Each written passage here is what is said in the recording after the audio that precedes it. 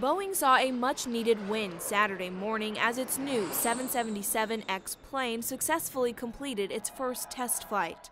Boeing touts the 777X as the largest and most fuel-efficient twin-engine jet in the world, claiming to have 10% lower fuel use, emissions, and operating costs.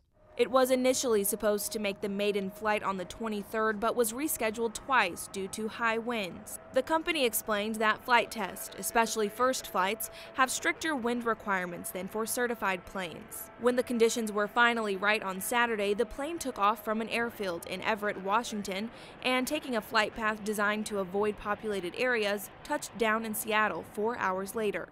The company is working to rebuild its reputation after a year of fallout from its now grounded 737 MAX model. More testing still needs to be done, but Boeing says it's aiming to certify the 777X by 2021.